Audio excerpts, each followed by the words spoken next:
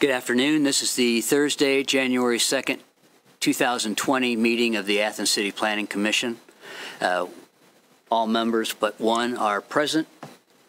The quorum has been established. People who are expecting to speak before the Planning Commission today, if you would raise your right hand, and do you solemnly swear to tell the truth as you know it? Thank you very much. Disposition of the December 19, 2019 meeting minutes. Are there any changes, observations?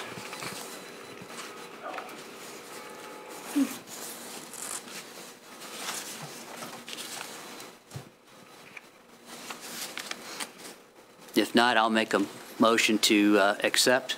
Second. All in favor? Aye.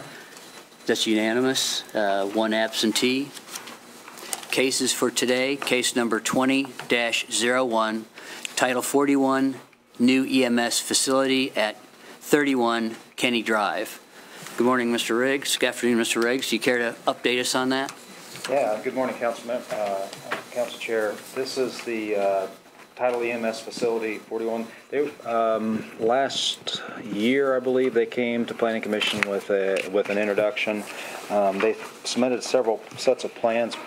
Staff has reviewed those, and we have a list of those on the memo that I sent to you. Don't know if you needed me to go over those or not. The biggest one is we know that there's some issues with the storm drainage leaving the site. Staff and the applicant are working to address those issues. First of all, just a small point. I'm seeing 3 different addresses, 31 yep. Kenny Drive, yeah. 26, 20, and 21. I have a typo there. I think it is 21 Kenny Drive. It's 21? Yes. Okay.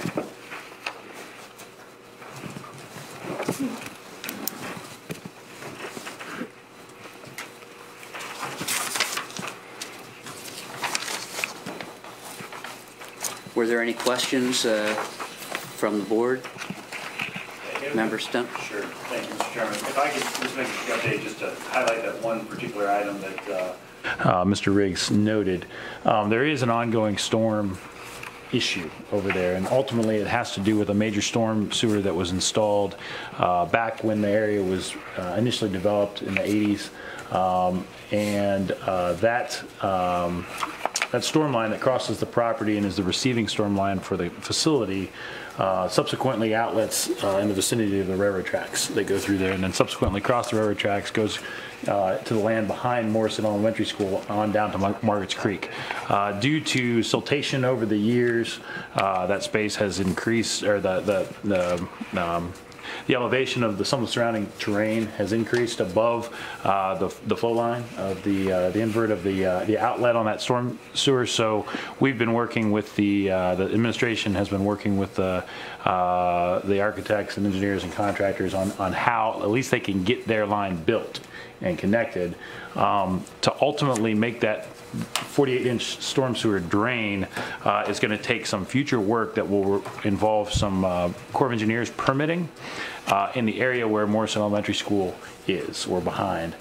We believe there's an opportunity, and for the members of the county and the design and team that are here in the coming months, as the plans for the new Morrison Elementary School get built or get brought to fruition, they're going to have to be doing work back there anyway. And so I think the work that they have to do is going to require a 404 permit, and subsequently solving the problem associated with drainage of that 48-inch sewer can get solved with construction of the new Morrison Elementary School. So hopefully, I just wanted to get that in the minutes that's our approach right now. Okay. The other question I had earlier when this came forward was just in terms of safety as far as Route 56 and the ingress, egress. Is something like that going to be addressed, or do you feel confident that people will be able to be safe enough as far as an ambulance coming out? Sure. I have to go back and look at the speed limits. The speed limit 45. 45 there. It's It's 40, I thought, right? Yeah, it's 40. 40 there. It's 35 at the existing driveway. for the existing EMS station. I don't know if you guys put any thought of that at all, or if we'd want to have members speak to that. Yes, just come to the podium, please, and just could you give us your name and the firm you represent, please? My name's Clinton Kinsley. I'm with Buckley Group, and we were the civil engineers on this project. In regards to the entrance, I know at the introductory meeting we had talked about maybe using a similar signage, do not block driveway, for when there's traffic, school traffic that might back up that far. As far as speed limits, I don't foresee an issue in terms of getting out of Kenny Drive. I think we've got good sight distance from that entrance to the west and also to the east. So, if there's any other questions about that, we can address those. But I think the signage, if we just use that same verbiage and signage from the existing EMS location, then I would think that would address being able to pull out during odd hours or heavy traffic hours. Because if you're going away from Athens, you're going up a rise. Yep. Over that. And so I just wanted to make sure that you felt that was going to be safe. Up, like turning left out of Kenny Drive. I believe so. Yeah, I don't think there's a visual impairment to traffic pulling out, but well, that railway overpass is going to be widened in 2021, 2022. Well, some point in the future. So I think that might enhance that area as well, because that's going to be widened by substantial widening of the bridge. Are there any other questions? No. Thank you very much. Does anyone else from the audience care to speak on this particular case? Did someone want to make a motion? Mr. Chairman, I would move that the Planning Commission approve the EMS station in accordance with the conditions set forth in the memorandum that Mr. Riggs has provided. All of these comments have already been provided to the designers and contractors, and they've indicated that they can comply with these. And a second. Thank you. All in favor? Aye. Aye. So that's unanimous with one absentee. Next would be case number 20-02, Title 41, Ohio University Credit Union Building Addition at 944 East State Street.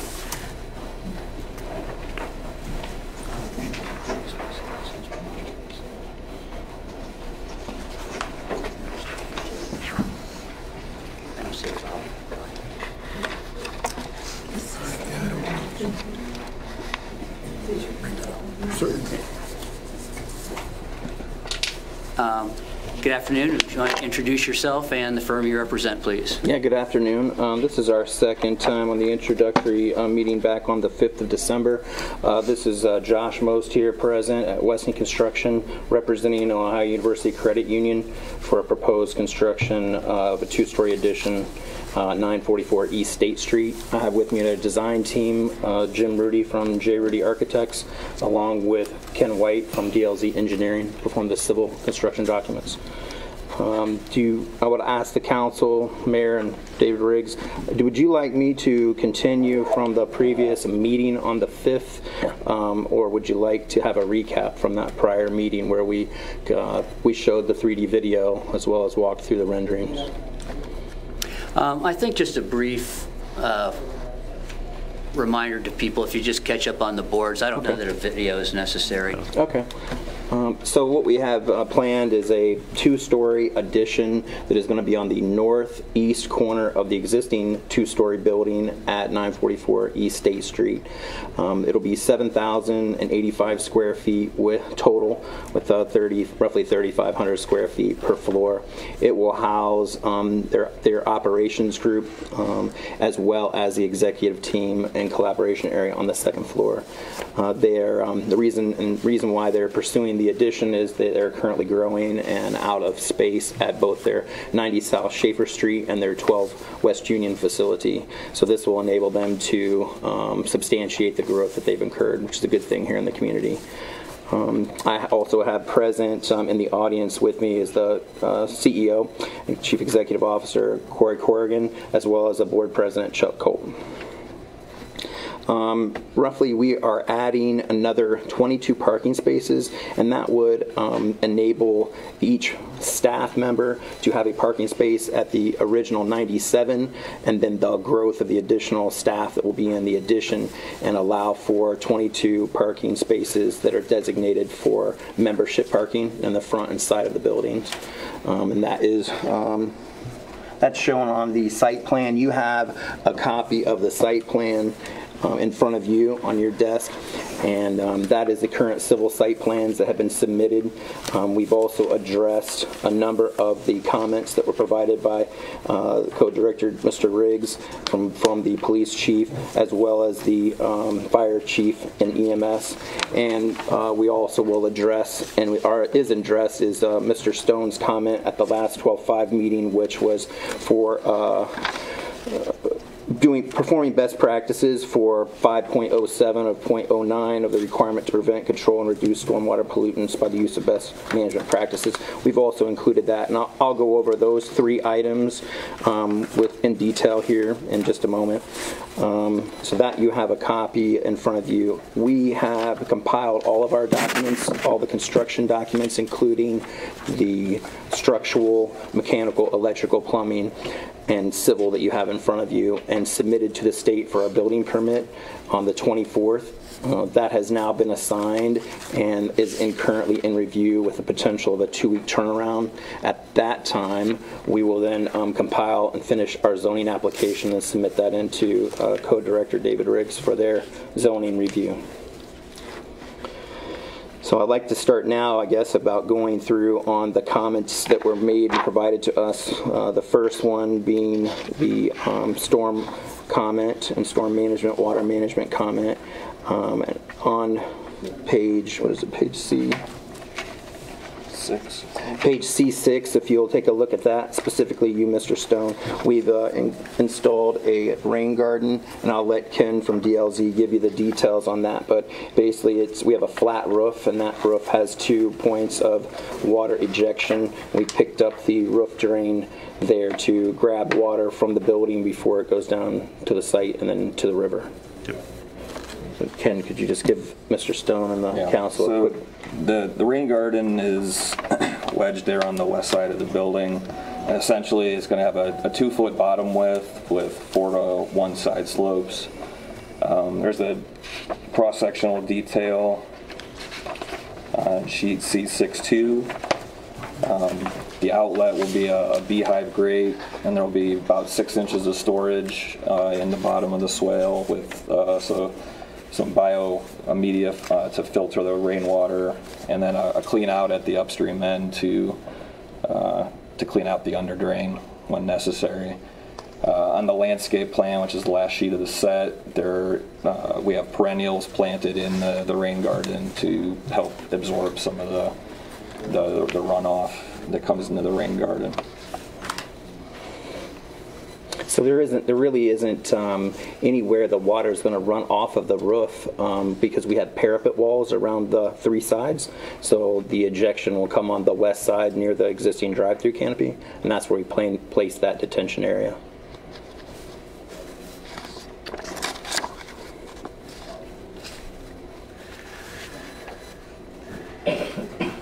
So I'm following this correctly. It says keyed notes, and it has I see right here. So is it item number 2 under keyed notes?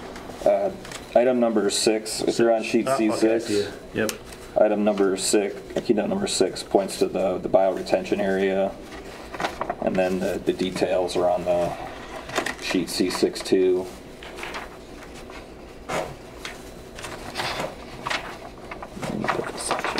Yeah.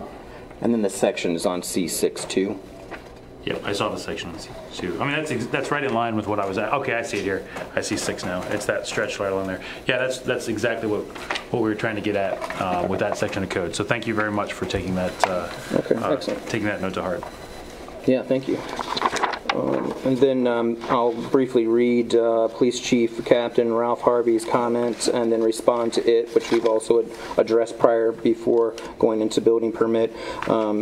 It basically didn't have any real commentary on the plans other than he did not see a corresponding marking on the plans for light poles, so he had saw those on the renderings we provided, but on the last set we had existing and a couple of pole lights relocated. We've set, due to his support of the additional north parking and new access, according to his commentary, the plan looks good from his perspective, and notice the second entrance proposal, which is the northwest corner from the access road, which is the McLaren Way on the west side of the plan, and he saw a lot of benefit for his patrol, pedestrian safety, and access, and would suggest support that that it be installed, as well as the additional parking that is also proposed. So we have actually, since that time frame, we have, in his original plans, we have added.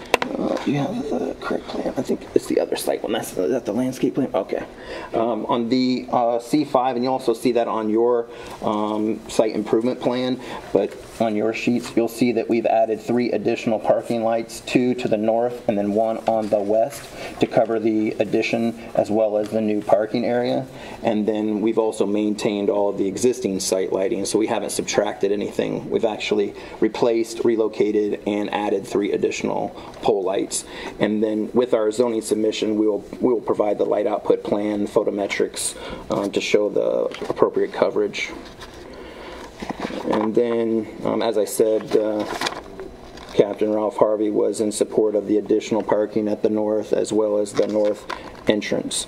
Tying back to that, I will just state that we have an easement agreement adopted and drafted. We will have it signed here by the end of the week with James and Bonnie McLaren as well as the credit union. And this would be for, I've highlighted on this plan, but we will be widening the 15-foot existing McLaren drive, which is in front of or to the east of the existing trailers that are on the west side of the building, in order for us to create the new northwest corner entrance into the parking lot.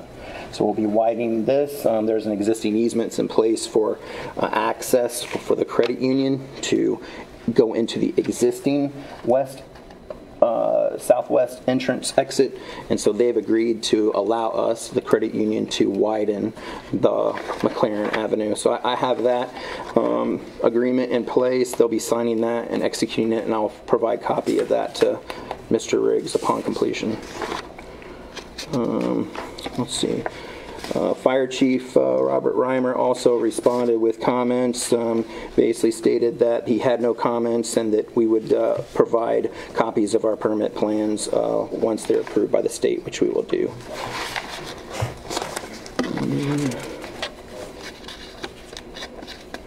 Were you going to install a fire alarm sprinkler system, or? Yeah, so part of the existing building does not have a fire alarm or fire suppression plan. We are zoned in construction 5B, which is not a requirement to have a fire suppression or fire alarm system in place. So we're matching the existing construction, and we're not installing an additional fire alarm for the separation of the building. The building is technically a separate structure adjoining the existing building with 2 openings, so it's a complete independent structure. Is there anything you'd like to add on that, Jim? Just that the code allows for you to increase allowable square footage of the building. The existing building plus the addition is well below the allowable increase from accessibility around the building. So sprinkler and fire alarm was not needed to allow for an increase to the square footage.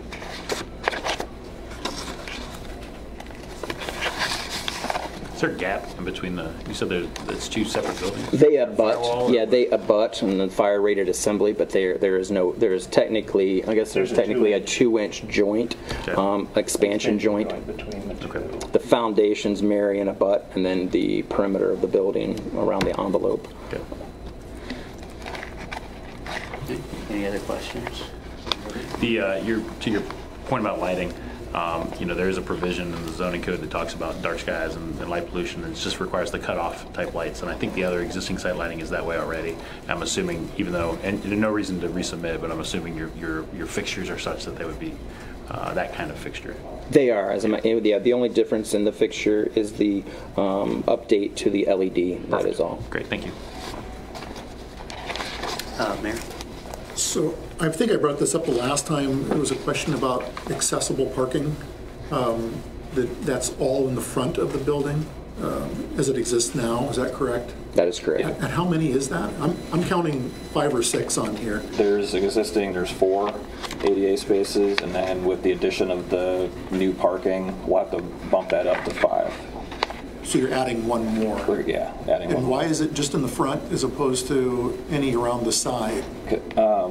So the grade on the sides of the building, because it's upland towards the north of the property, and it's easier from a constructability standpoint to build them without having to tear up additional parking lot.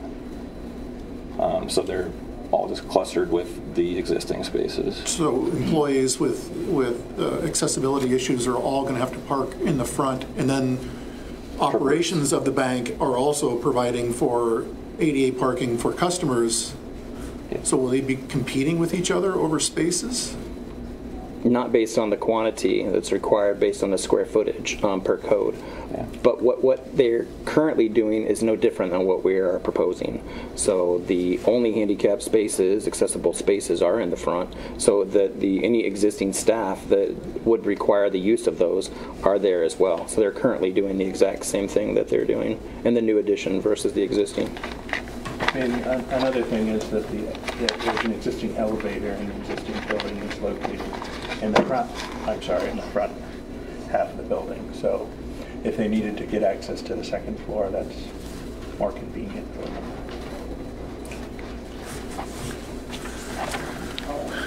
Mr. Chairman, I have one other item, and this is not so much a question, just as a statement, and for the leadership of the credit union who's here.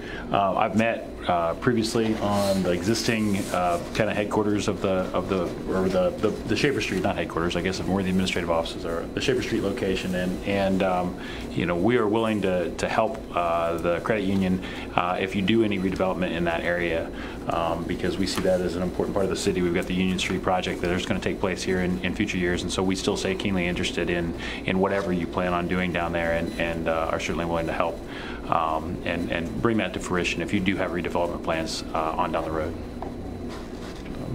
And that would be redevelopment for the 90 South Schaefer Street, Correct. Schaefer Street Correct. area. Anything else? Should I just go ahead and bring that up? Would you care that if I recuse myself because my wife is an officer at a competitor, and if you would like me to stay out of the voting, that's fine, and if not? I'm okay either way. Okay. Would someone care to make a motion? I move. Second. Second? All in favor? Aye. It's unanimous with 1 absentee. Thank you very much. Thank you. Let's see. All been waiting for. Case number 19-07, City Council Resolution R-08-19, a request to consider amending zoning code to include short-term rentals in residential areas, in residential zones, I'm sorry. We have received a couple different takes on things, as well as let's see, a proposal from should I just say as the city? Yeah, the administration. The administration. Ms. Hodson has submitted something for us, and Member Bain has also submitted something. Member Bain? And I was submitting it because Andy said he was through. And so I thought, no, it can't stop here. We've got to go on. And so that's why I sent it. And it's very simple. And I think it might be incorporated. Maybe it isn't. Is it incorporated? We did. We pulled in your ideas as we attempted I was just trying to solve the problem. Sure, as we attempted to go forward. Where does it say the streets? It says on the condition for the use. Okay, so let's see. Member Stone, do you care just to go through what changes then that we made, or shall I just read through the changes that were highlighted? I can speak to it if that would be helpful. So at our last meeting, we talked about the administration's proposal of basically shortening the amount of time that somebody was renting their home from 6 months to any time that someone was renting their home. They would be required to get a rental permit, and just modifying under the R1 provision in Title 23 that a rental permit would be required for any duration. And in that instance, with our previous iteration of this, a home, so long as they were following the rental regulations with either 2 resident owners or 3 non-resident, non-related folks could rent a home in the R1. It could end up being you could have a short-term rental under this regard under the regulatory structure that we had put forward in an R1, following those current rental requirements. What we heard basically in our last meeting was that even that was too objectionable for some of the concerns, and so we went back and we further restricted it, and that's what you have in front of you. So what we proposed changing is right now in Section 5 under the permitted uses in the R1, it has rentals. We would change it and we would add a Section 6 and then renumber the rest of the items in there. And so Section 5 would be changed to long-term rentals, and Section 6 would be short-term rentals.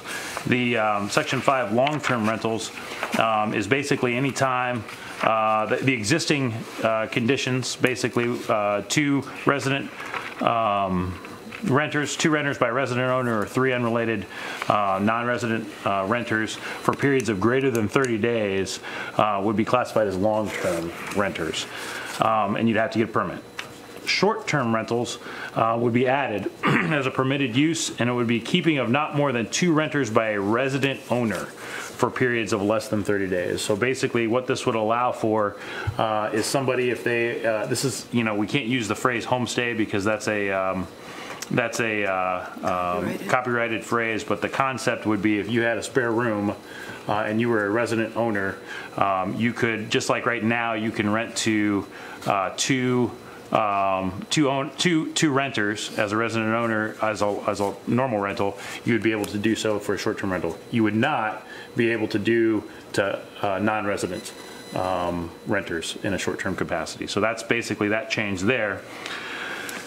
The further on down, the other change we made is under the conditionally permitted uses, and it talks about short-term rentals for non-resident short-term rentals in compliance with the current rental requirements, which is no more than 3 adult renters plus related children for periods of less than 30 days, being allowed as a conditional use approved by the BZA in lots that abut an R2 or R3 or B, or that front on East State Street, Carpenter Street, Lancaster Street, and Columbus Road. So basically those arterials. So these would not be allowed even conditionally like in the hearts of the R1 neighborhoods under this proposal. All the other changes are the ones that we had made previously or we had recommended previously, and those are reflected in your document in blue. And we would contend that we would recommend going back to City Council that they also take up the changes we proposed in Titles 15 and 29, which are the income tax and I'm sorry, not income tax, transient guest tax and the housing code, to require rental permits for periods. Anytime you're renting anything, you got to get a rental permit, and using our existing regulatory structure. So that's what we proposed. It's a more restrictive model than what we had proposed the last time. And I don't know, did I cover all that? Yes, sir. Okay. Okay. Member Bain? Could you review, for those of us that don't read the code daily, what a conditional use permit would require? It requires ingress and egress parking. So all of the bulk controls would apply, just like they would anywhere else, if someone got a conditional use. And so they would. Those are not. They're not variable, are they? Right. They can't be varied. Or they can be varied. You could request a variance for parking or for any of the section Title 29 housing. Okay. But it would be a request. They don't get automatically approved. Almost always do, though. Every zoning board almost always does. Well, actually, there are two different. I don't want to get too complicated for you, but there are actually two different ways the zoning would, or the conditional use would be approved. One would be through the zoning. So for parking, you'd have a zoning approval, part of the BZA. But if it had to do with the structure itself, the house, the rental property itself, that would go through a different housing board would have to approve that. Okay, well, I will just say that my house on Columbia Avenue, 111, abuts Columbus Road. So I thought it was kind of funny. I mean, I'm not intending to do anything like that, but... Is it front on Columbus Road? It abuts. Right. It says fronts. That's the word that I wonder if we couldn't see a map, that would have where this would be allowed. An overlay. It's an overlay kind of thing, right? I mean, It says, just to be clear though, it says fronts, not abuts. Well, So it means that your frontage is on of that address. I is on don't those really streets. care, but I thought it said both sides of the street. Yeah, he says yes, you say So no. it's on Yeah. East State Street would be on the north side or on the south side. Yeah, and so that would go all the way up to Franklin, right? I mean, it's just words now, but I'm trying to think about what it's like in space. I think what we were trying to do is if your property is on one of these major roads, then you would have to be conditionally permitted to have a short-term rental there. Correct. Right. I think the fronting is important. If there's a through lot that were to go all the way to Franklin from East State Street, for instance, Most of them do. A goodly number do. the house that is, if the front of the house is on Franklin, then it would not. Okay. If the front of the house is on East State Street, Correct. Could we add that clarification then? Well, I mean, we could. I think It's an interpretation. I mean, could we have a map sometime of these? I mean, have you walked down the streets and looked at what it's going to be? I'm just a little bit worried about some areas. There's not much parking in some places. I can see a few being really good, bed and breakfast or whatever the VRBOs, but I don't know. I don't want to give you trouble because I'm happy that we're making progress, but... Do you think, do you have other language that we could write in? I mean, we could certainly write it in while we're here if there's a... Oh, I can't do it on a dime. Let's see. So Nancy, is it a question about the principal residence? I mean, I agree with Andy. I think there's language that we could probably hash out right now to clarify that, so that if you're concerned about unintended consequences, that we try to minimize that immediately. I'm concerned about all the people who see it that way. But I think if perhaps it's on any, or the principal address or the principal home fronts on East State Street, Carpenter, Okay, that Lancaster, would or work. Columbus Road, something like that. Who's that? Do you want I mean, that was the intent of the language, so it's important that we clarify. It clarifies that. I still think Yeah. we need overlay map, maybe. You can make one. I mean, you know, I mean, I for don't the know that purposes you of need to now, but I think that as we start, I would agree. I mean, just as a Yeah. ability to conduct enforcement, I think that would be a useful tool. it's useful also. This is Mr. Stauffer's idea used again. But I'm concerned about the size of the lots and parking. I don't know. Some of these may not work out. Well, anyway. Well, I mean, the bulk controls apply in Yeah. all cases, and so Unless they're varied. correct, unless they're varied. But for instance, number 6 here in the beginning, that's not a variant situation. You would have to. I mean, I guess you could go and seek a variance, but we don't.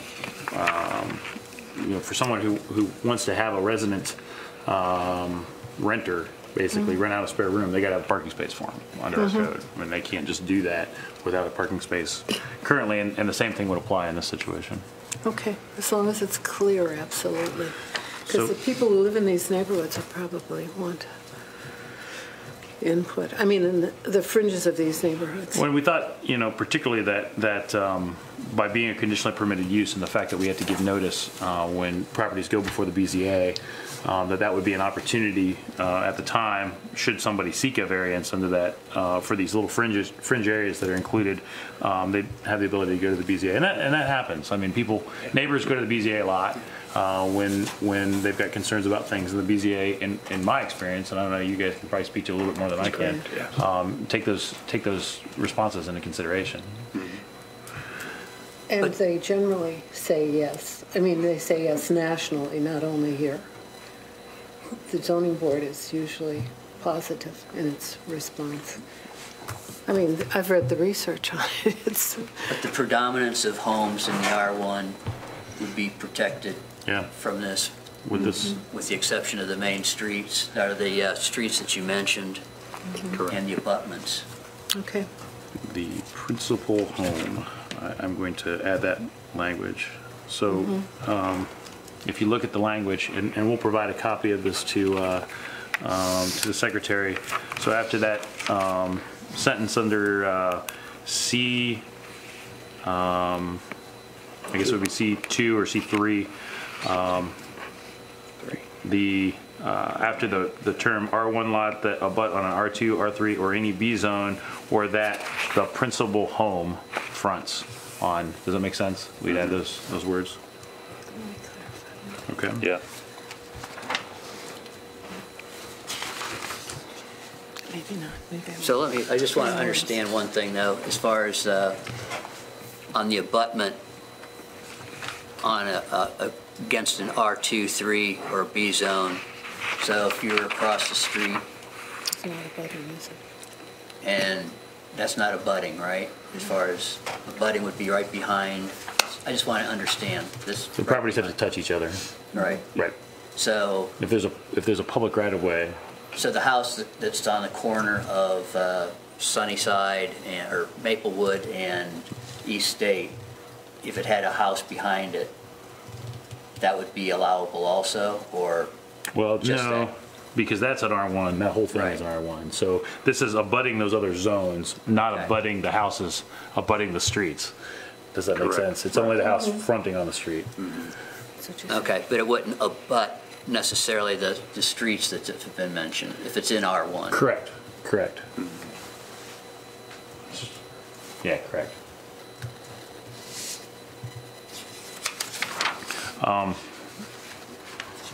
You want to pass out the? Sure. We talked about enforcement. That's the other thing I wanted to kind of bring to commissions and the challenges of enforcing, particularly under the licensing provisions and how, we have some deep concerns about trying to do licenses as a mechanism for enforcement versus permits under the rental permit thing. And Mr. Riggs has signed up the city with a monitoring service. And this gives you an indication, if you want to speak to this, what we're seeing here. This is kind of our first cut, and then it gets refined over time as they zero in on it. So there's a company called Host Compliance that we've got a contract with for a year to look at which units, which houses are doing short-term rentals. And so what they do is they look at over 50 internet websites to see where they're advertising, because that's the vast majority of these sites use the internet to advertise. And we've pinpointed some sites in the city of Athens, and I think there's 31 total sites that we have, and these are units, not necessarily addresses. So it could be like an apartment A. Our apartment B, yeah. So apartment A is being lived in. Apartment B is being rented out as a short term. Yeah. I'm sorry, I interrupted. No. Yeah. So we think there's a total of 15 addresses that are currently in an R1 zone that are doing short term rentals at this time.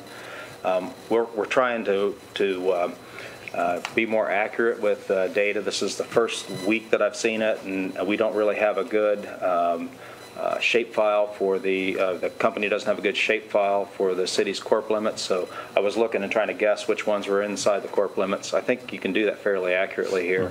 Mm-hmm. We will be providing, Paul will be providing a shapefile to the company so that we'll know exactly how many units will be located inside corp limits. I also had a couple questions about whether some of these were duplicates, and I'll do some more research on that, trying to figure it out. This is my first stab at seeing it for the first couple of days of this program. So there are some units out there that are being listed as short-term rentals, and this is just for this. What you see there is just for the 1 week. So they could go away next week and new ones pop up. We'll do more research on that as well. Can you explain how we get the notification of like what the arrangement is with the company on how? Yeah, they do a weekly report for us that will show every week which addresses are being advertised on the internet, and we'll keep a track record of that so we'll know exactly how many units are being advertised, not that they're being used, but are being advertised in the corporate limits. They have other features that we can look at in the future that can give us more information. Right now, with this number of units, I think that's something that the code office could manage. We already look at 5,600 rental units, and so adding a few more is going to make a huge impact on the amount of work that we have. It'll be more, but it won't be an enormous impact, we don't think. You know, I think the good news with this tool is that, you know, you get your list of permitted structures, basically, and then this tool pops and you cross-reference it on a weekly basis because it's frequent, you know, with the way that people advertise and such. And if something pops that's not on that list, you know, that's a code officer at the door going, hey, you're not. What are you doing? Yeah, what are you doing? You're not in compliance, number one. And then number two, this data will be provided to the tax administrator so that the tax administrator can continue to collect the transient guest tax as appropriate for you know, instances where these would be used. Again, what are the penalties if someone doesn't apply? They just go ahead and offer their whole amount. If let's say they kept doing it and they weren't getting an application.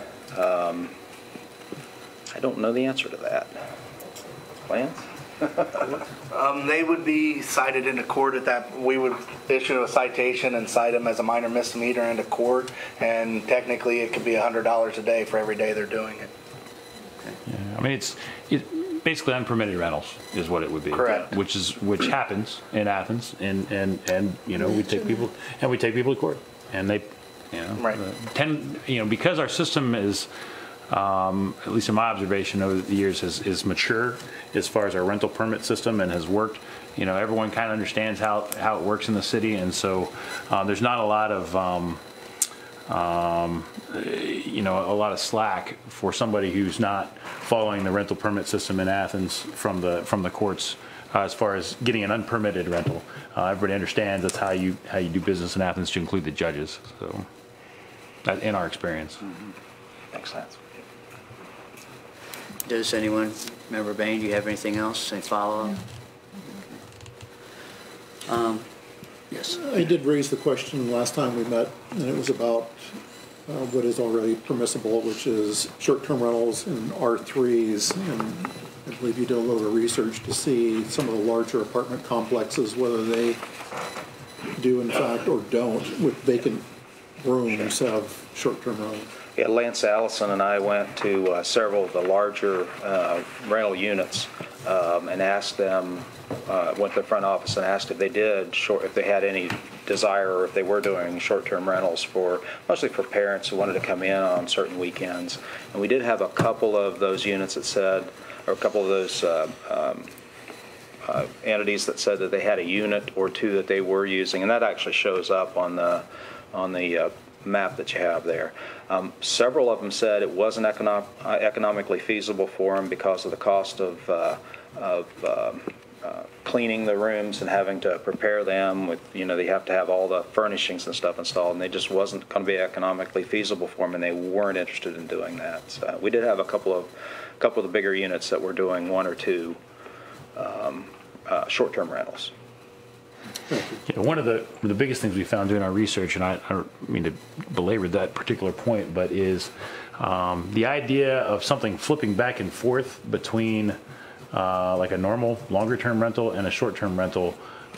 Really, the furniture is the barrier, because decor and furniture. If you're going to have something that you are going to advertise and rent short-term, similar to a hotel room, you got to have it furnished and it's got to look nice and people are going to stay there. If you've got a vacant house that you used to rent to people for long-term and they all move their furniture out, you're not going to buy, bedroom suits and living room furniture and coffee makers and all those things in order to make it, be able to be a short-term rental, flip back and forth. That's just not something that people will do. They'll use it for one or the other. But the ability to have something flip back and forth is much less likely. That's kind of some of the feedback we got when we did our research. Let's see. Any other questions, comments? I do have a comment on here. So the document that we've got in front of us, where there were the blue and red strike throughs, under C, where am I there? This is R08-19. It has 1, recreational, 2, utility stations, 3 has been struck through, but then it goes back to 2 again for short-term rentals. And again, unless this is in a clean doc, that would need to be changed to number 3, and then sequentially after that, make sure that the rest of the numbering is in line. Sure. Yes. Noted. And again, tourist home is out of the R1. Correct. And it's brought back in, I believe, as it was initially, but bringing back that in as in an R3 zone. Again, in an R3? Yes. Yeah. And you can see that on page 4 of that document if you turn it over.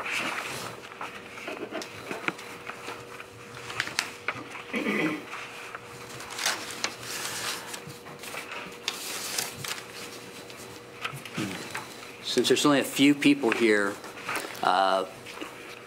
unless somebody on the board has anything else to add at this time.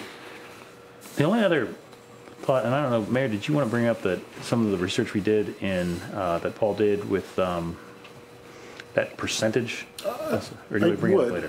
No, I mean, I think it's important for people to know, at least for those who are here as well as anyone who's watching, is I know you did some research on existing rental permits. Correct. In R1 neighborhoods, and you did it. Did you do it by ward, or you did it? We did it by generally agreed upon neighborhood boundaries. I don't have all the figures with me this morning or this afternoon, but what we looked at was, conventional wisdom in Athens is that 75% of the housing units in Athens are rental. Only 25% of the housing units in Athens is owner-occupied. If we're looking at the city as a whole, that is correct, and that includes all the R3 zones. However, what we started doing was looking at the actual R1 neighborhoods. 40% of the land use in Athens, if you look on that map there, 40% is single-family zoning. Within each of those neighborhoods, what we looked at, the Far East Side neighborhood had about 10 or 11% of the parcels in the Far East Side. Of the parcels had rental permits on them. On the Near East Side, it was about 28%. On the West Side, it was about 30 or 33%. South Side was very low, only about 6%, I believe, total. And then on the near North Side, that was at about 28%. So, kind of looking at it, and part of what we wanted to learn was. Most cities of our size really don't have a lot of rental units, especially in the large style that we have in Athens, because we are a rental community. We have a lot of transients in this city, people that live here for 3 to 4 years, 5 years, and then they're gone. And so, of course, there is a lot of demand for rentals because they're not going to be long-term residents here. A lot of cities of our size have none of that type of housing because they don't have transients. It is all fixed property. And in a typical neighborhood or a typical city that doesn't have a skewed percentage of the people who are transients, you'll see that generally it's 75% owner-occupied and 25% rental. And so what we did was let's actually look at the single-family zones. And what we found is that within our single-family zones, we are more or less at about 25%, even lower in many of our neighborhoods. 25% of the parcels are for rental.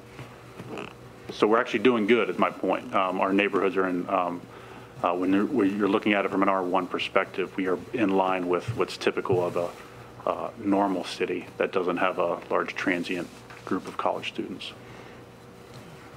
So when you say 75% of Athens is rental property, 800 of those units are Summit Coats Run. So those large complexes kind of skew that when we talk about the percentage of our overall housing stock that's rental. But in the R1 zones specifically, we're about on average or even better than a lot of communities. Sorry, didn't mean to cut you off. I'm sorry.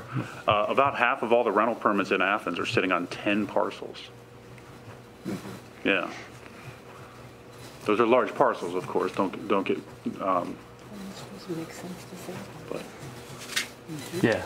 I mean, that statistic ends up getting thrown around a lot, but it really kind of doesn't really apply.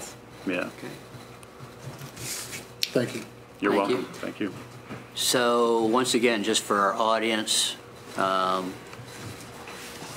where the administration is basically proposing is that the R1s are protected from short-term rentals, with the exceptions of Carpenter Street, Lancaster Street, Columbus Road, East State Street, and homes that abut an R2, R3, or a B zone.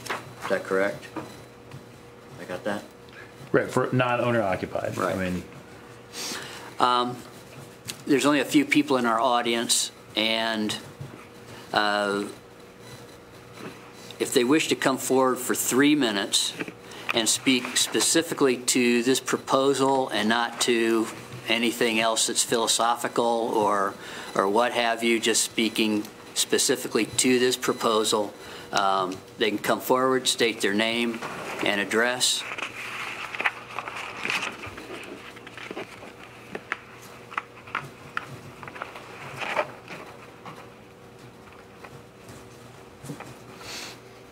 Mary Abel, 48 Strathmore. Do you have a copy of the language changes that you propose, please?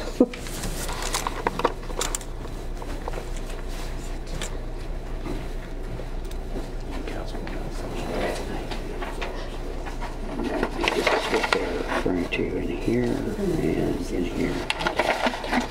Thank you. right.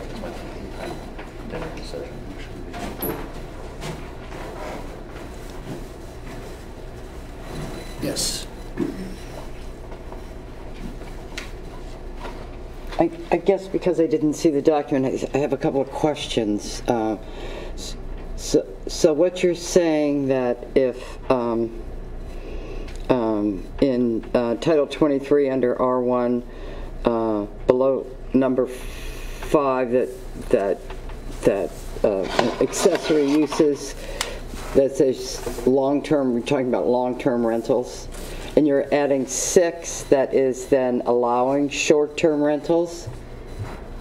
For 2 resident renters, not more than 2 resident renters. So basically, you live in a house and you have a spare bedroom, you want somebody to live there, or you want somebody to rent out your spare bedroom, you would be allowed.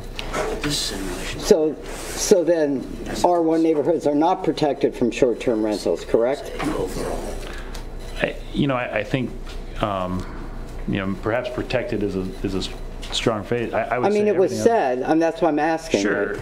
Protected is probably, we basically further restricted the proposal from the last time, which was use the existing rental permit system and apply it to short-term rentals everywhere, and now say that the existing rental permit program would be applied, but you couldn't do short-term rentals with non-owner occupied residences in R1 neighborhoods. Okay, so the keeping of not more than 2 renters by a resident owner for a period of less than 30 days. Oh, housekeeping units may not keep short-term.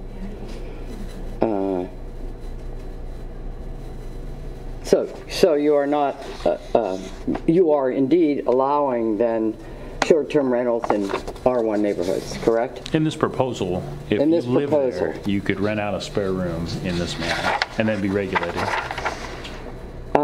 If you met the housing code requirement for that. Now the challenge is meeting. No, that's for the non-owner occupied.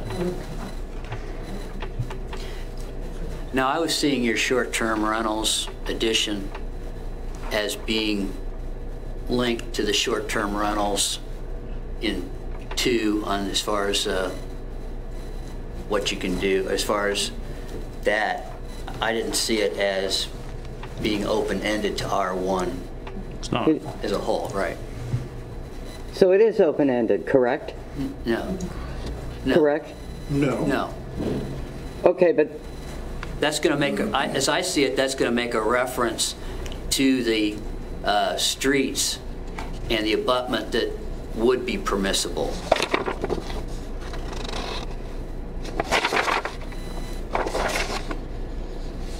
okay, but if I permitted accessory uses, okay, they are permitted, and specifically states, I mean, you all read it, so under short-term rentals, but then Section C is conditionally permitted, which is a totally different territory. Because that's for non-resident owners. Correct. But for resident owners, short-term rentals are still, you're including that in the R1. Correct. Under the rental permit structure. So you'd have to meet the requirements associated with the rental permit. Only with the rental permit? Mm-hmm. So R1 neighborhoods under what you're proposing are not protected for short-term rentals. I mean, because that was the whole conversation about having short-term rentals in the R1 neighborhoods, in that you would have a flow of individuals moving through however many housing short-term rental situations you have. I mean, and so you're saying that is then allowable under your proposal, short-term rentals in an R1. I mean, the conditional is something totally different. If you live there. It's for owner Well, occupied. right, yes, but, so that, correct. So you're not protecting R1 residential areas and their residents from short-term rentals. And then going to conditionally, and I guess I had a question under the conditionally permitted uses on R1 lots that abut an R2 or an R3 or an EB, because on Mound Street we have several through lots from Lancaster, and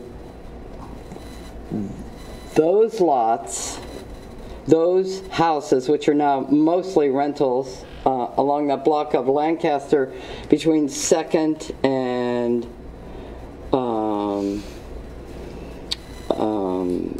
let's just say 2nd and Arc, which is where the through lots are, those houses on Lancaster, because they then are abutting an R2.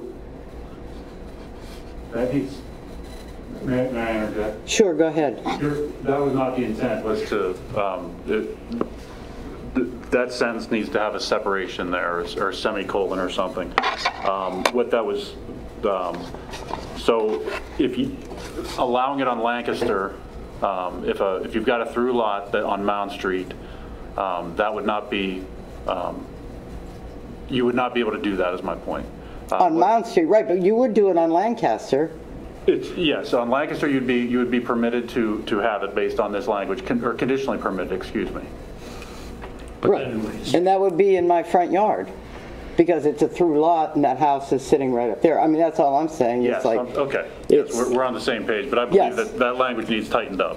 Yes.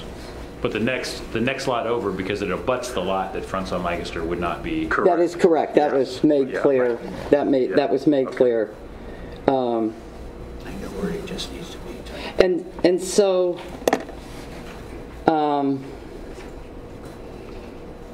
who would be notified then if it went to the BZA? That would be very peculiar.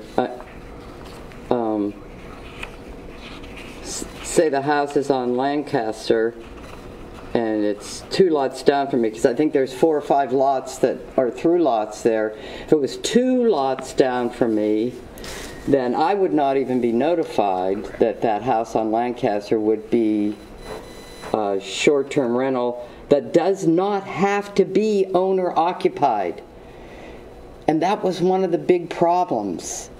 So you're going to have that situation, and I would not be notified. It would be 2 lots down from me, because I would not abut that property even in the rear, which is how they notify under the BZA, right? And so there could be 2 of these. I mean, there's a couple of empty houses up there, and they have not been able to be rented, so somebody could start doing short-term rentals, non-resident owner, and that would be a situation that could get out of control right across the street from me, which is difficult for me. So I think, plus I agree with Nancy, the BZA approves everything these days. So everywhere and everything? Is that what you... No, I mean, I said it's consistently that way across the country. Right, and that's not the intent of a BZA. I think Nancy and I understand that, but, and so this could be really troubling for me, because then right across the street from me, walk up to the sidewalk, get in my car, and if on weekends, this, what could be a very nice situation, could turn into a very bad situation for me. I'd like to go ahead and move along to somebody else. Thank you. Can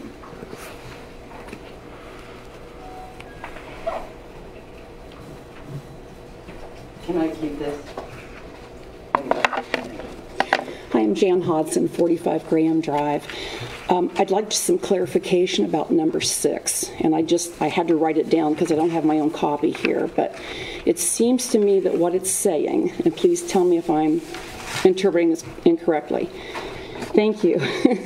It will essentially allow 2 people to rent a house for a short term in an R1 neighborhood without the owner being there or living there.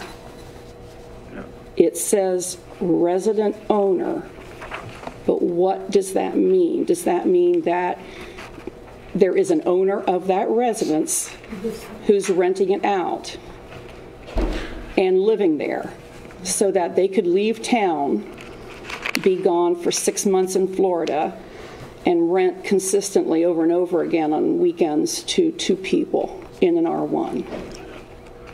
And if that's the case, we're sort of right back where we started from.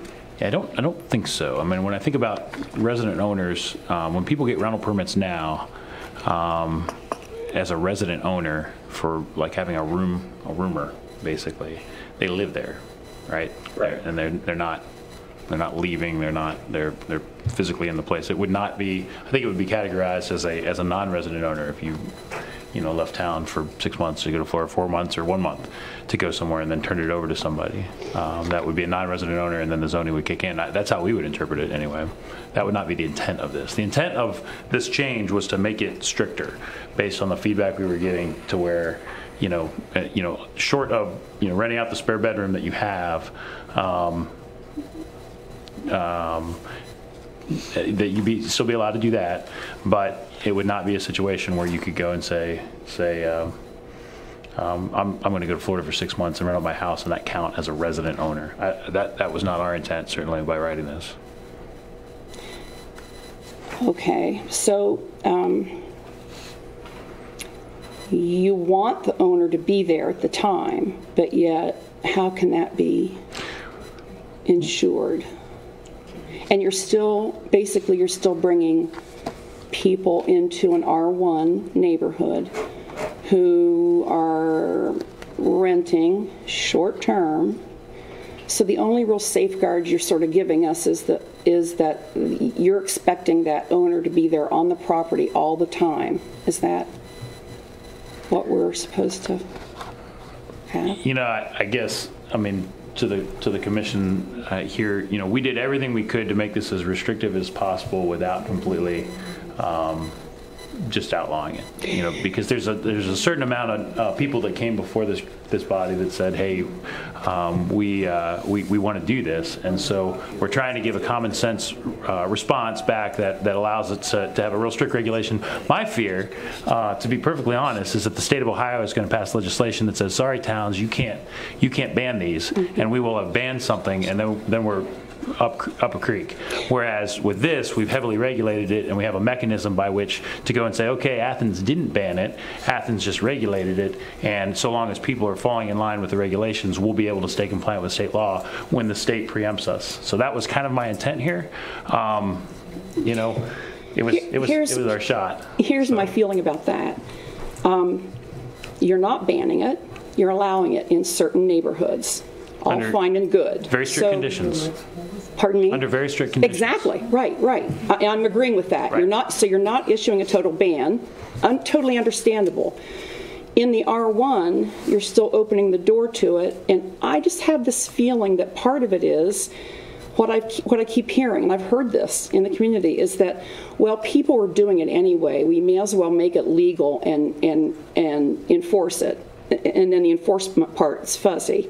Or, well, there are certain people who are doing it already, to which I have to say, if you're living in an R1 and you started a business of short-term rentals, you either looked at the law and you decided it didn't apply to you, or you were going to flaunt it, or you didn't look at all at the law and see that you weren't supposed to do it. So now, those of us who've been living in the R1 are being told, you kind of have to swallow this now because some people did it already, and we don't want to get them mad and get them all upset. But I would say they were breaking the law from the beginning. It's never been legal in an R1, but they've been permitted. And to just open it now, I just feel as if maybe the wording, if that's what you're intending, isn't really tightening it up to the point where we're not right back to having an owner-owned house, but they're not there and they're renting it out. Thank you.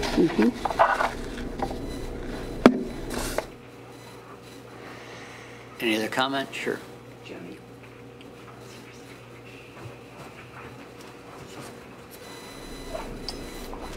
Hi, I'm Diane McVeigh. I live at 83 Grosvenor Street. I have been doing Airbnb out of my house for a number of years because it's not illegal in Athens to do it. I think we have the same goals, and that is to increase home ownership in R1 zones in this city. And I think that by allowing a homeowner who lives there to host people, you're accomplishing several positive things. The main thing I see is it allows someone to stay in their home, or it allows a young couple to buy a home if they can make a little extra money to pay their insurance, to pay their property taxes. They are going to be there as a host. They are going to present Athens as a positive, progressive place, and they are going to tell those people about all the little places they can go to eat, the things they can find. I think Athens is very progressive. There is no way that you want to have a reputation of banning the sharing economy, because millennials, that's what they're into, that's what it's going to be. Athens is progressive, and we cannot have a reputation of having none of these things in our neighborhoods, of banning it. So that is just not going to be possible. It's not illegal now, but what the city has been trying to do is put in very strict regulations so that we do control it, so that we do not have the problems other places have had with party houses and all of that in our neighborhoods. And so I think that it's very important that we, look at this, and it is important to have the details of how it's laid out. But I do think that it can actually increase home ownership in our R1 neighborhoods. It can actually have places, people have a little extra money to clean them up. Just what you're saying, no one's going to go and stay in a place that doesn't look nice. So people are going to have to increase or improve their properties. And I just feel it is a very positive thing, but I feel very strongly that we do want this regulation, and I think home owner occupied is the key thing. It won't work for everybody. I think maybe there are long-term renters that it might work for, but if you start with homeowner occupied that want to act as host, that's one of the key things to this, and I think that's exactly what you've been trying to do. Thank you. Thank you. Let's see, nothing else? Yes.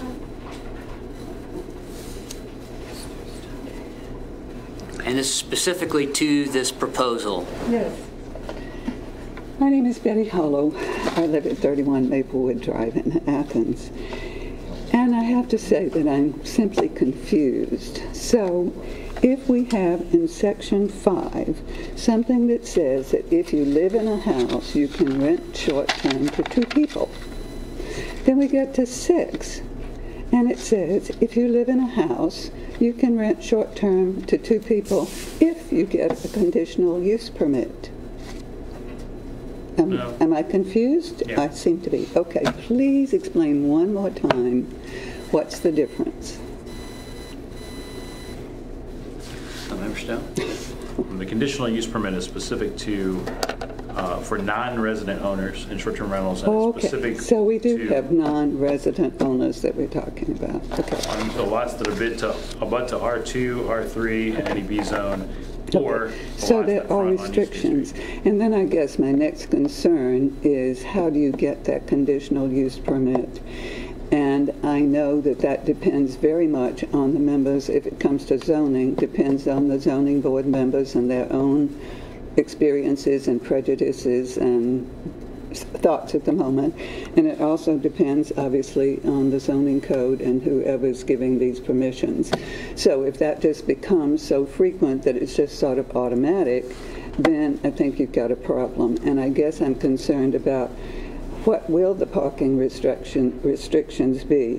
What will the lot size be? What will keep me from butting right into the face of the visitors? Okay, and maybe you don't have an answer for me at the moment, or maybe you do. I guess probably talk to lot size on the bulk controls if we pull lot size out specifically. And then the other question was on parking. Yeah, all the lots in my area are 50 by 100, so the houses are very close together. Most of the parking is in driveways, which are relatively short. Some of the driveways are shared. So will this be on-street parking, driveway parking, extra parking that really exists? What can I, if this goes through to the city council, they love it, and it's all done, then how can I be sure that things are really executed in the way that you hope and intend that they should be? I understand. If you were to get a rental permit right now for a resident owner for a renter, and you were doing it in a situation where you previously didn't rent before, and you were getting inspected for that permit, and they were looking at the bulk controls and parking, how would that work? Like, say, for instance, at 31 Briarwood. And it could be towards Lance or towards David. Sure. Go ahead. The current parking restrictions for a resident owner would be you have to have a minimum of 2 spots for the homeowner, and then you'd have to have 1 additional for each person. Okay. So if you rented 1 room, you'd have to have a minimum of 3 spots. Okay. If you had 2 rooms, you'd have to have a minimum of 4. Okay, and they could be stacked in the driveway? And in R1, yes, you can be stacked. Okay. And if the resident were not present, then what?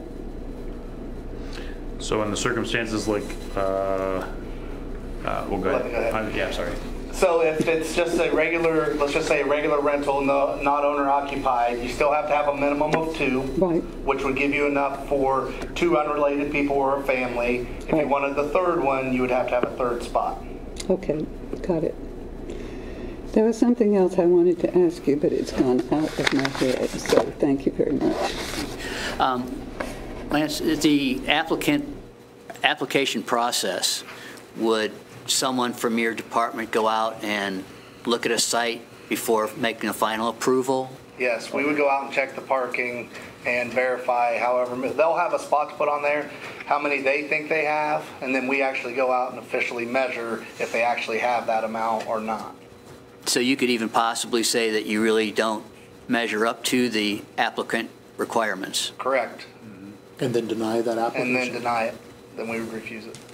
And you do that at the same time that you do the inspection for the housing inspection internally? We would go out and check the parking before we would do the inspection because it doesn't make sense for us to do the inspection if it doesn't meet the parking. If it doesn't meet the zoning, the bulk controls on zoning, then they can't even, they couldn't get the permit anyway, so there's no reason to even do an internal inspection. Correct. Gotcha. Thank you. Well, let's see. Mr. Stauffer, and then we're going to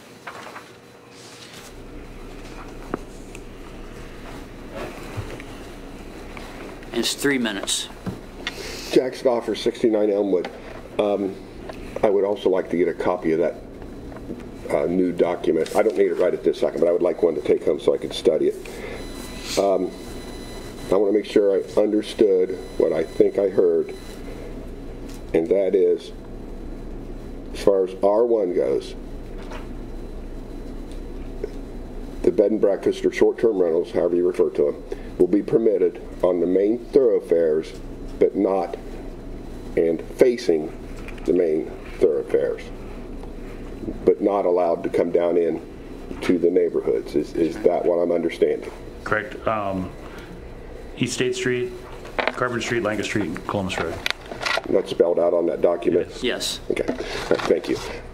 So I want to say thank you very, very, very much for that concession or decision that you've made in regards to that. I don't really understand all these other things exactly as far as what Ms. Kaczynski and Ms. Holler were talking about, but where you are going to, I think, allow some in R1, owner, occupied, and present.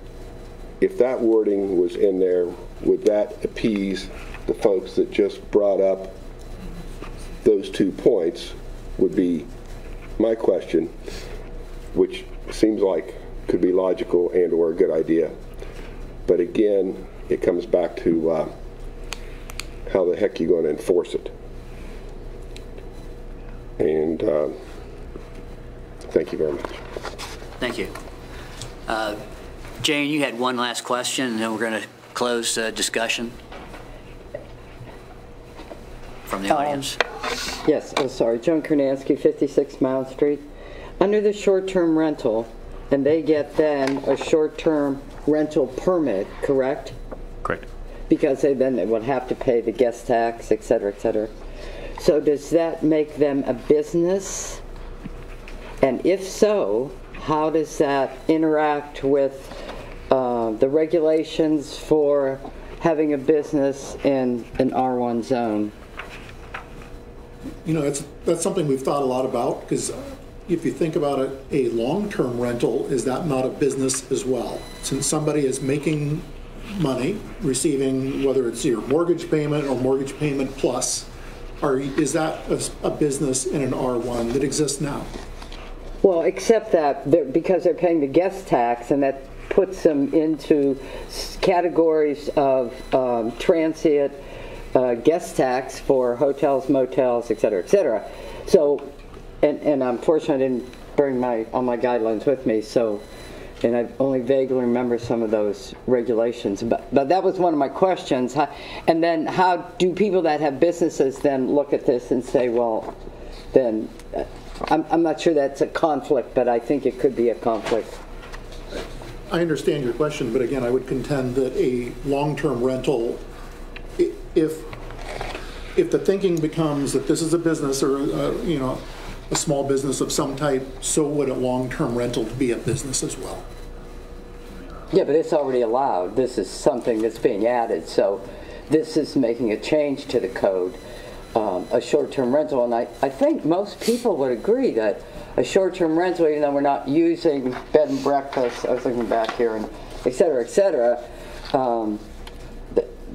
that is the type of business that is occurring here. It's just, I don't think it's clear enough to make short-term rentals a dwelling unit offered for rent in part, and then it was scratched out. These can be homestays, bed and breakfast, or tourist homes. And Ohio Revised Code does allow for bed and breakfast. So I don't know why we're not using that term then, because it would clarify it, as opposed to shooting it out. So I'll Thank go. You. Well, the only thing I was just thinking in terms of like number 6 is just a way to insert that the owner had to be on premises at the time of the rental, or is that a doable thing? I think that's, to me, the biggest concern that I'm hearing. I don't have an answer for you on that, but we've discussed that. People have mentioned that more than once, and then it's a question of how do you define being present? Am I allowed to go to work if I'm renting it out? Like legitimate, can I, like, how do we define that and how do we track it at that point? Yeah, I think that is so the I think tracking it's like it a is a real reasonable, issue. Right. I think you can come to a reasonable conclusion that kind of stuff is allowable if you're talking about someone who's going out of town and renting. That would be, I think, the issue that I would have on that. I mean, if someone has to go to work, if someone does something of that nature, that's one thing. Get a haircut, but So to your point, do you think within that suggested number 6, do you think there's a wording we should be discussing that would address that? I'm just asking, you're much more professional at this than I am, expert, but is there a way that we can insert where people don't go to Florida? And the owner has to reasonably be on premises.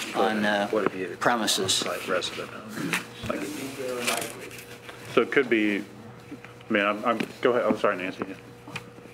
Go ahead. I was just going to suggest that a property manager could fill that function. It may not be acceptable, but when I rent a house next door to me, went to see my grandchildren at Christmas, I gave, I told them they have the number if something happens, if the water line breaks.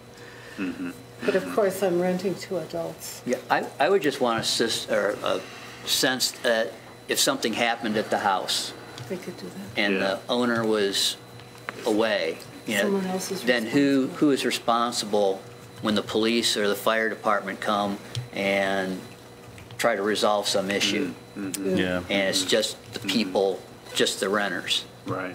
That's the only thing I'm trying to. I gotcha. Yeah. Noise complaint, that sort of, yeah, I I understand. mean, I think you're on a very good course here. Yeah. I really don't want to diminish that at all. Is there something that we can just buttress that a little bit more? You know, I know there's a mechanism in our current rental permit process for. We have to, we require a 24-hour emergency contact number for any permit, and so this will be included as part of that. Okay, okay. We have to do that currently with rental permits for, I mean, that's for all. And this would be included in that. Yeah. And this is an owner occupied. Yeah. Yeah, I mean, Yeah, for since either. it's under the permit system. I have one question. Are these going to be counted as rentals now? Are you going to make people, homeowners, count their houses as rentals? It looks like we have less resident people.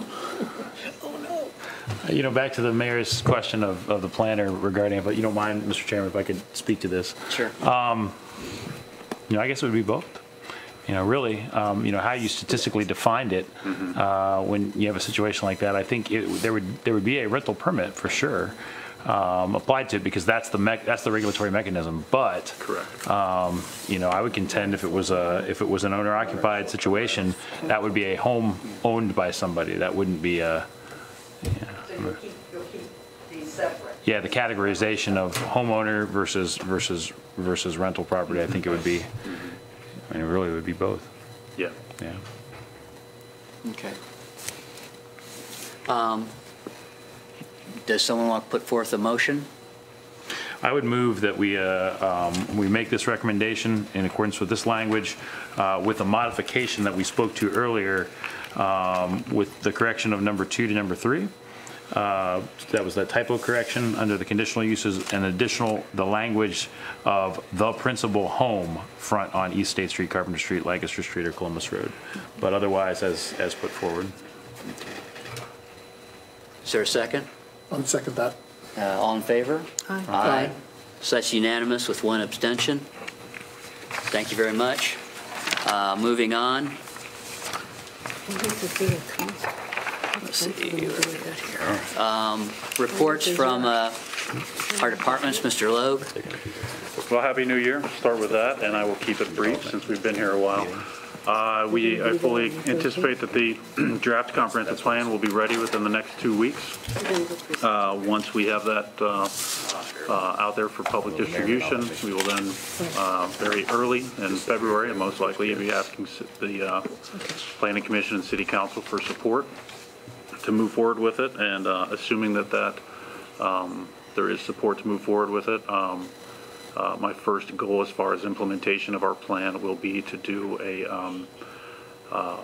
large-scale audit of all of our city codes to try to bring them into conformance with our development goals and our planning goals. So that would include subdivision regulations, zoning code, landscaping regulations, floodplain, all of that, to try to really look at the city as a whole and figure out, you know, can we actually achieve what we want to achieve based upon the rules that we have in place? And if not, what rules do we need to be addressing?